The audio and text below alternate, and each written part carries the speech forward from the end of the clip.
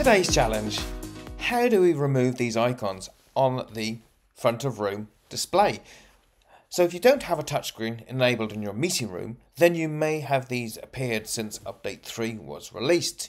So how do we get rid of these? Well, there's a simple way.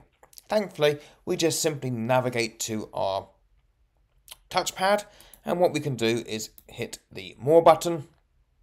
We go into our settings, and we go into device settings. And then we'll need our password. So if you need to know your password of the device without ripping it off the wall, you can simply go into About and grab the last 6 digits of your neat pad.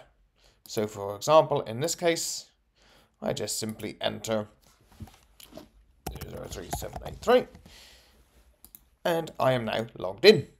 I then go to my Teams admin settings, and then under General, I have the option of Enable Touchscreen Controls.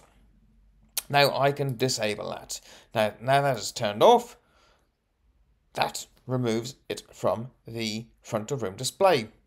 Now you still have the whiteboard icon on your console, and if you want to disable that as well because you don't want to use whiteboarding, then you can simply disable Allow Room to initiate the whiteboard. It's handy to have because someone in the room could start that, and then that whiteboard is attributed to the meeting organizer for that scheduled meeting.